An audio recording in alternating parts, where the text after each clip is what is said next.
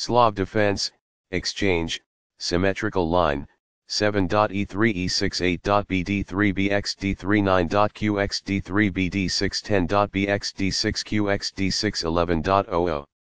Balanced, neither player ever had an advantage.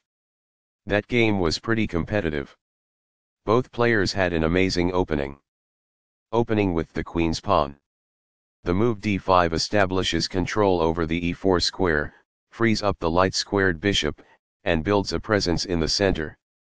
The d4 pawn is safeguarded and the knight advances toward the center with nf3. nf6 controls the e4 square and defends the d5 pawn.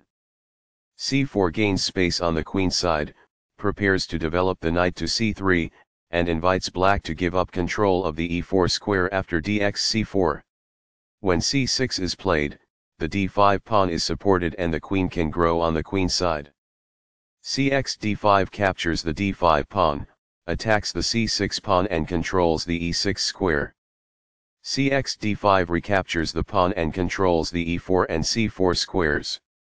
The pawn on d5 is attacked, the knight advances toward the center, and the e4 square is under nc3's control. The pawn on d4 is attacked, the knight moves toward the center, and the e5 square is under the control of nc6.